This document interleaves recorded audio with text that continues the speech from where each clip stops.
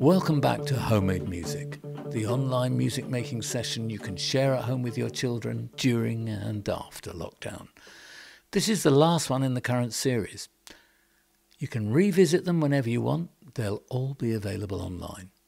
These sessions embrace free music, found sounds and music making for non-musicians and musicians. So don't worry about how much or how little experience you've had with music making. There are no mistakes, just a whole world of sound to explore. And today, hey, it's story time.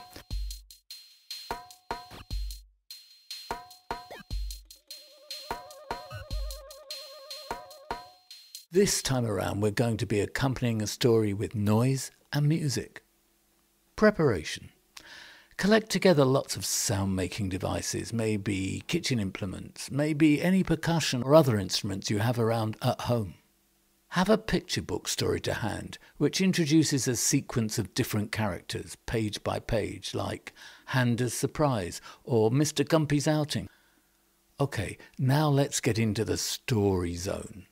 We're going to try creating a soundscape first. Let's call this one Down on the Farm. Get everyone to talk about farmyard sounds. Not just the animals, sheep, chicken, cows, humans, but also mechanical noises, tractors, clanking milk churns, silage, maybe weather noises, birdsong, church bells. Ask each person to choose a sound and then add their sound to the soundscape using their voice and repeating it from time to time so that a sonic picture of a farmyard is created and sustained by the group. After a while, maybe they can add another sound so that they are making two different sounds on repeat. How often can you repeat your sound before it dominates too much?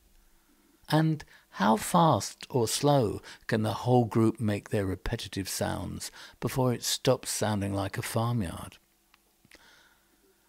Now try the soundscape again, but ask everyone to choose a sound-making device or instrument to play and replace their vocal sounds with instrumental sounds. Great if they can still sound like chickens or tractors or church bells while they're playing saucepan lids. If it's all going well, people can bring back their vocal sounds into the soundscape too.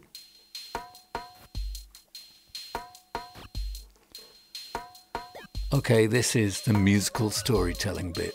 So we're going to soundtrack and underscore a story. Have a look at the book you've chosen. I'm choosing Handa's Surprise by Eileen Brown. Explain that you're all going to do a musical version of this story together. And then read the story. Either read it to the group, or if you're all readers, let everyone take turns at reading a page. Make sure that everyone can see the pictures. Now, let's fit some sounds and music into the story.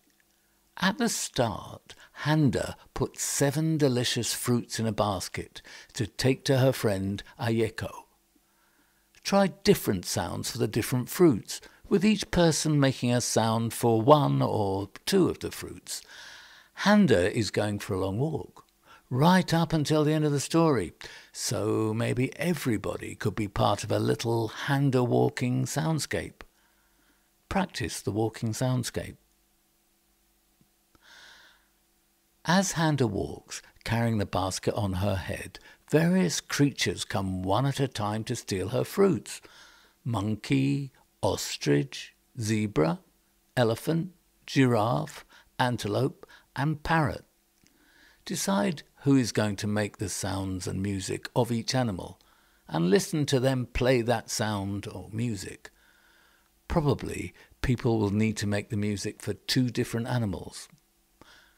And then there's a goat as well, who charges the tangerine tree so that the fruits cascade down into Handa's basket. Go round the group, making sure everyone can remember the sounds that each of them make for their animals.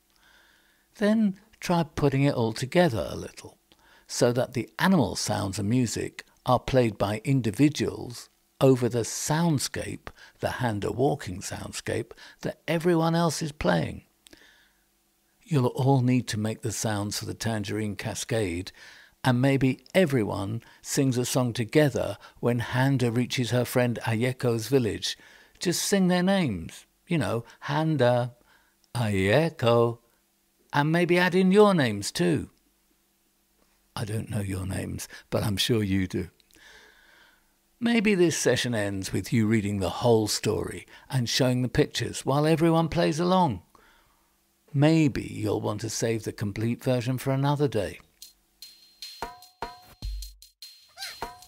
Couple of variations. For the stories, well, here's a list of picture books that will work well for other musical story sessions. But you probably know others too, so try them as well.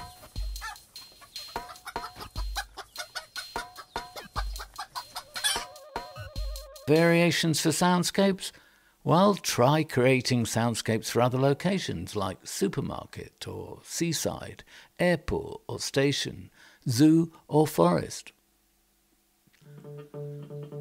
And that's Homemade Music Part 4 and the end of our first series. Thanks for joining in. We'd love to hear from you. Let us know what you think about these sessions. It would be so good to hear some funny stories about how they've been going, or some great new ideas or ways of developing the music. Why not tweet us a video or audio recording of some of your homemade music?